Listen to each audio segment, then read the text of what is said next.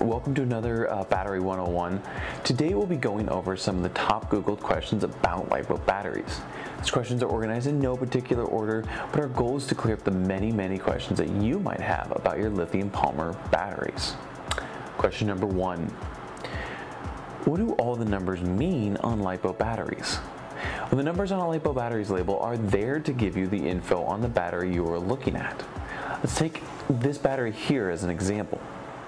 This number here, 5000 mAh, is meaning 5000 milliamp hours. It lets you know how much power the battery holds. The 11.1 volts tells us the amount of voltage the battery will supply, while the 50C tells us the continuous discharge rate of the battery.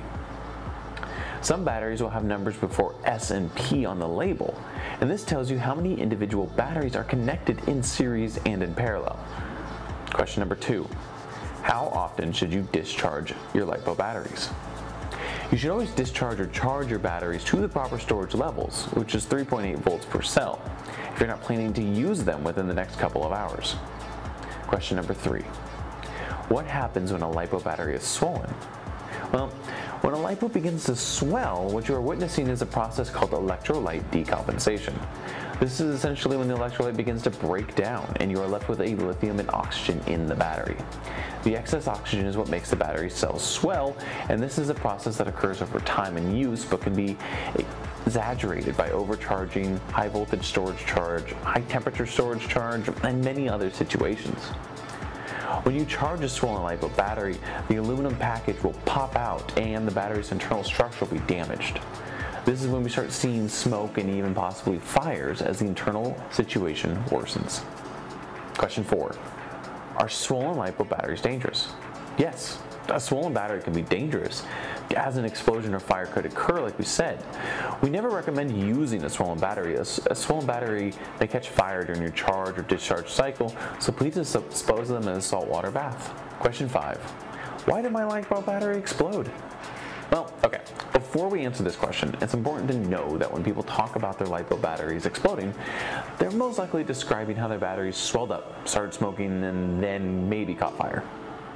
Most of the time, this results from a damaged cell, or overcharging or over-discharging. The answer isn't always so black and white, and a damaged LiPo battery that is smoking or on fire is pretty complicated. As long as you take care of your batteries well, you should be able to avoid having your batteries catch on fire. Question 6. How do I know if my LiPo battery is bad? Well, any damages that appear on the cell, such as swelling or cracks, indicate the battery is damaged, and you should replace it. Question number 7. Do LiPo batteries go bad from sitting? Yes. Depending on how long the batteries have been stored and how much power was remaining in the battery when you stored the battery, the conditions of where you stored the battery also have an impact on this as well, such as storing them in a hot area. Question 8.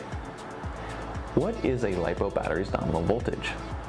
The nominal voltage is where the majority of the battery's capacity resides, and here's an example. You can see that more than 77% of the battery's capacity is between 3.95 volts and 3.35 volts. A battery's full capacity ranges from 4.2 volts down to 3.0 volts. Question number 9. Do LiPo batteries get warm while charging? A LiPo battery should not get warm while charging at 1C rating. Charging at anything over 1C will definitely heat up the battery. If the battery is ever too hot to touch, immediately stop all functions and move the battery to somewhere safe and open. And finally, question 10. Why do LiPo batteries have 2 connectors? Well, you have a red and you have a black wire for the first connector, called the main lead. You also have a bunch of thin wires for the other connector, called the balance lead. The main lead is for discharging and charging the battery, whereas the balancing lead is for ensuring each individual cell's voltage in the battery pack stays equal with one another. So, thank you for stopping by for this Battery 101. It's a little bit different. Hope you guys took something away from it. We thought we'd answer some basic questions that are floating around out there. As always, my name is Zach, and we'll be seeing you next time.